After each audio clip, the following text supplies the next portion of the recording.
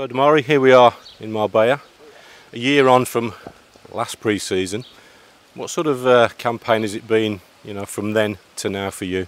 I think personally it's been a good year. I feel like I've developed in all areas, and it was cork last year, but yeah, I feel like this year I'm stronger. I've been back 3 days now, but the few runs we've done I felt fit, and as a team we improved, we brought a few new players in, so yeah, it's looking good so far. Because in Cork, as you said, you caught the manager's eye, you caught everybody's eye, and that really was the big breakthrough for you, wasn't it? Yeah, definitely. Pre-season's always a good time to prove yourself, show if you've got to get a start for the start of the season, which I did last year, and luckily I continued that form, and that helped towards the season I had last season. Yeah, so pre-season's important, and hopefully I get off to another good start.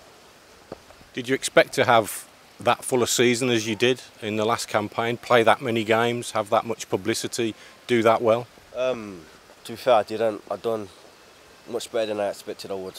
Just being around the team, staying involved, because it's a tough league, and obviously being 18, it's hard to be consistent in that league. But both managers showed faith in me, and fortunately, luckily, it's helped me learn, and I'm ready for next season now.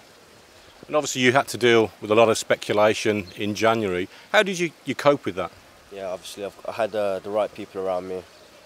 The gaffer always was in my ear, just telling me, just focus on my football and family.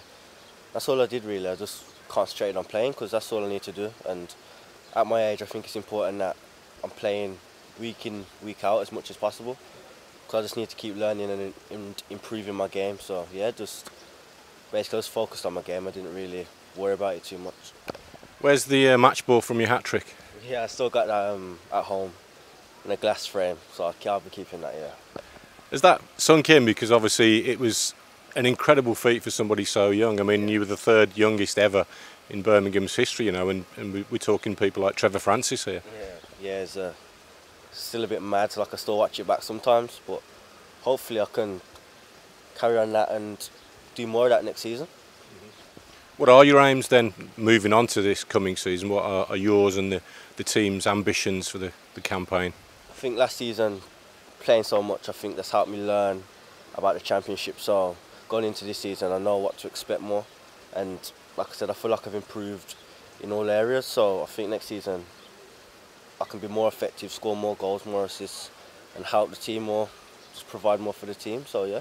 And as a team point of view, I think, we finished 10th, and I don't see why we can't push for playoffs. We've got a good bunch of lads, we've got new players in, so we've just got to go for it really. What would you have to do to be consistent to get in and challenge for the top six?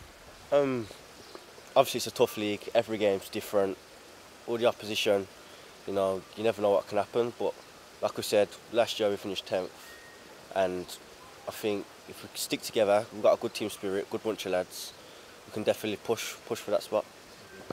And yourself, obviously away with England over the summer, the Toulon tournament, another feather in the cap. That must have been a great experience for you. Yeah, it was different, going up in age. There's a lot of good players out there from Premier League clubs and stuff, so that's good for me, and that's just another bit of learning for me. And it was obviously good to play games and get on a score sheet in one of the games, so yeah. And how different is international football? What are the nuances compared to the bread and butter of the Championship, say? Yeah, it's a lot different, and every opposition you play against, it's always something different. So it's just good for me to be involved in that stuff, because I'm still learning the game, and it's good standards. The quality is high, so for me it's just better because I'm playing with very good players, and yeah, it's a good learning curve again. Yeah. Just finally, you'll be basically playing football for a year, won't you? How are the club managing you in that respect from a sort of fitness, fatigue and burnout perspective?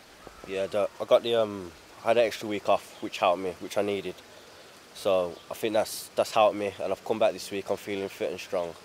So yeah, I think that's helped a lot, and I just need to keep working hard, the lads are working hard, and bring it into the games that are coming up in the next few weeks, and we should be ready for the start of the season.